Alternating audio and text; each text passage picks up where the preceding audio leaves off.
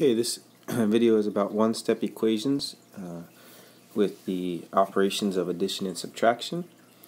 And your objective for this video is to be able to solve one-step equations involving addition and subtraction. Okay, so I wrote some steps out here for you. Number one, your goal is to isolate the variable. In other words, get the variable by itself by performing the necessary operations to remove everything else. Number two, to solve one-step equations, simply perform the inverse operation. I'll explain what that means in just a second. Number three, whatever you do to one side of the equation, you have to do to the other side. And number four, make sure to check your answer by plugging in the answer for the variable in the original equation.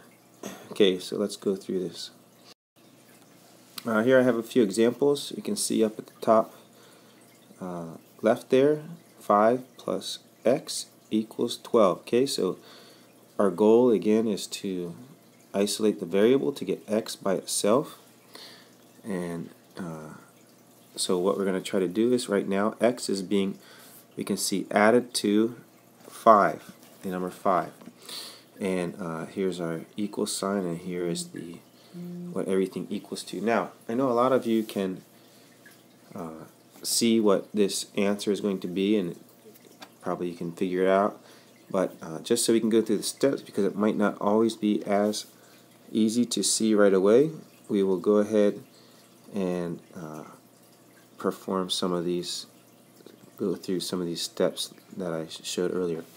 So again, as I said, our goal is to isolate the variable, and whatever we do to the left side, we have to do the right side. So I'm going to draw a line right down here. We're saying on each side of the equation, that's what that means. And so the inverse operation of addition is subtraction. So instead of x being added to 5, we're now going to subtract 5 from both sides of the equation. And then we're going to see that x plus 5, and then if we minus the 5, we're just going to get x by itself. And 12 minus 5 is going to give us 7.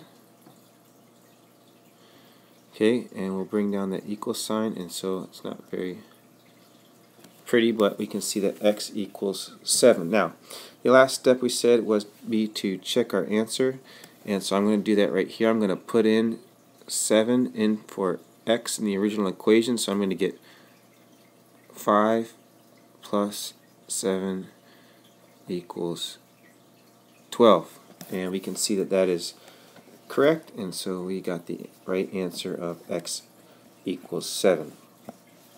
Okay, let's move down here. We have x minus 3 equals negative 4. Okay, and in this case, again, we want to isolate the x, get it by itself, and so the inverse operation of subtracting 3 is adding 3.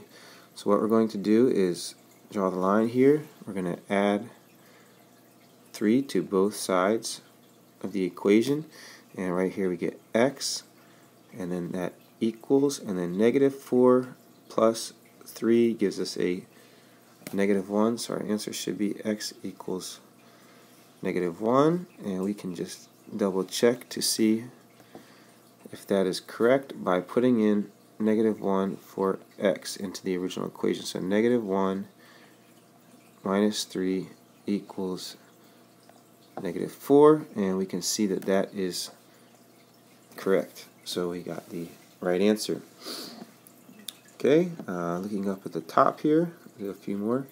X plus 4 equals negative 8. So what I'm going to do is again draw the line, get x by itself. If x is being added to 4, I'm going to subtract 4 to both sides, and we're going to get this cancels out, right? So we get x equals negative 12, and if we go ahead and plug in negative 12 in for x, we get negative 12 plus 4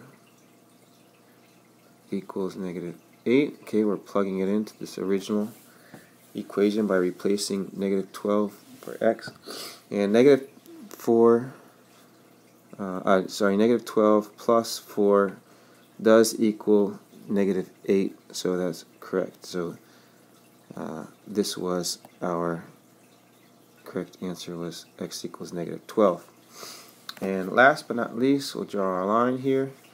Let's see, x is being added to negative 7 here, so we're going to if we're adding negative 7, the opposite of can get a little bit confusing, but what we're trying to do is make this negative 7 become a 0 and get x by itself. So we're actually going to, this is kind of like saying, if you think about it, right, x plus negative 7 is kind of the same thing as saying x minus 7. Okay, so in this case, again, what we're going to do is we're going to go ahead and add 7 to both sides, and that's going to make these cancel and get x by itself, which is what we want. So this is going to be x, and then equals, and 15 plus 7 is 22, and we can check this answer to see if it is correct by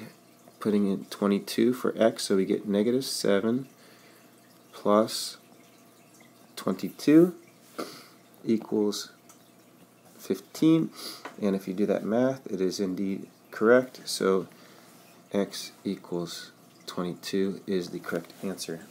Okay, this was just a short video on solving one-step equation using addition and subtraction. I do thank you for watching.